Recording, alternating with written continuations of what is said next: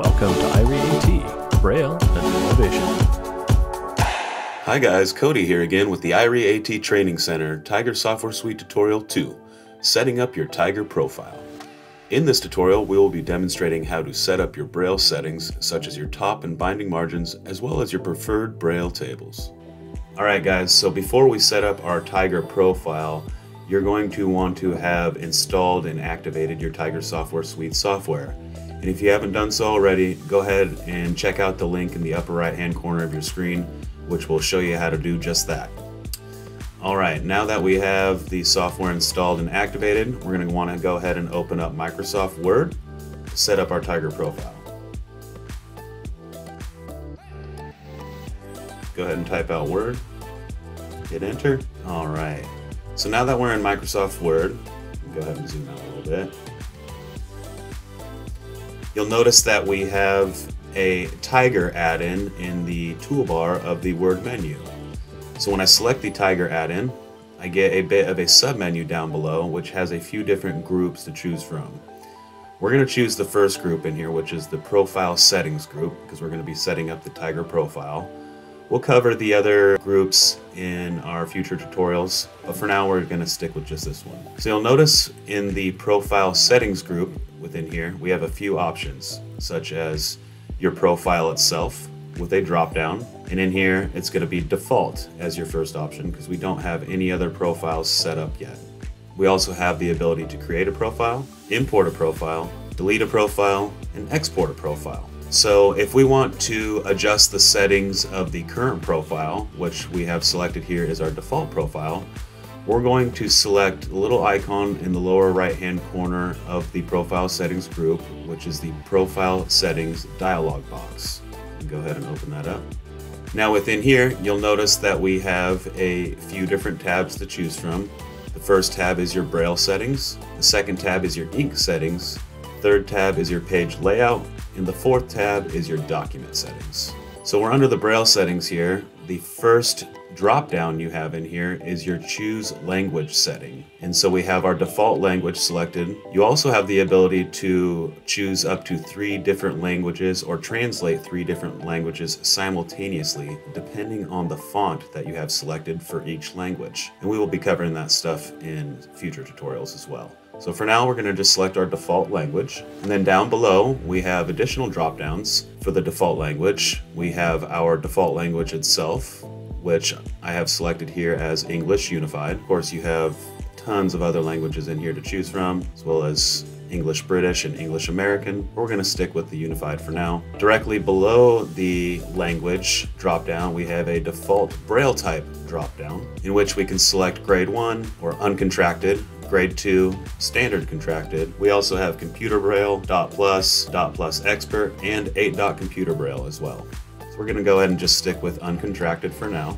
And then you'll notice below we have a default translatable font drop-down as well. And by default, any is selected, which means any font that we have selected within Word will translate into Grade 1 English Unified. This is important to note when we are doing the translation of multiple languages, where we would switch maybe English to Arial, and then if we wanted to translate Spanish as well, we could set the font to Calibri for Spanish if we wanted to. We also have an additional drop-down below there, which is your Math Braille type drop-down. And we have a few different options in here, but most commonly probably here we're going to be using either Nemeth or UEB.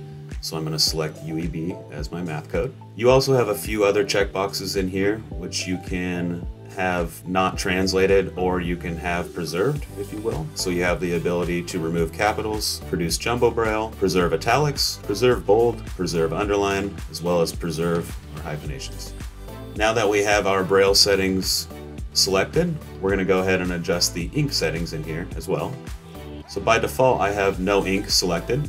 Print Braille, screen font, or innerline original text. I get the ability to adjust the ink font style or name, the ink font size, as well as the ink text position. So of course, if you have an embosser that is capable of producing ink and Braille, or also known as interline printing, this software will do just that. But for most people using just a standard embosser that doesn't produce both ink and Braille, What this is nice for is it actually gives you a visual reference when you're translating. So for example, maybe you are not able to read Braille or aren't able to pick up the Braille characters that are being displayed on your screen.